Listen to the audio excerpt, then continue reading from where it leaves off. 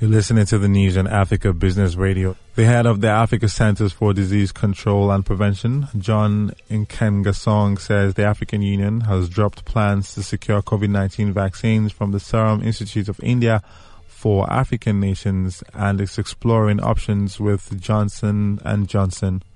John Nkengasong says the institute will still supply the AstraZeneca vaccine to Africa through the COVAX vaccine sharing facility, but the African Union would seek additional supplies from Johnson & Johnson. Nkengasong says the possible link had nothing to do with the African Union's decision. He says the bloc of 55 member states shifted its efforts to the Johnson & Johnson vaccine, citing the deal signed last week to secure up to 400 million doses beginning in the third quarter of this year. That's the news at this time on Africa Business Radio. You can continue to listen live online at www.africabusinessradio.com or via our mobile app. Good afternoon.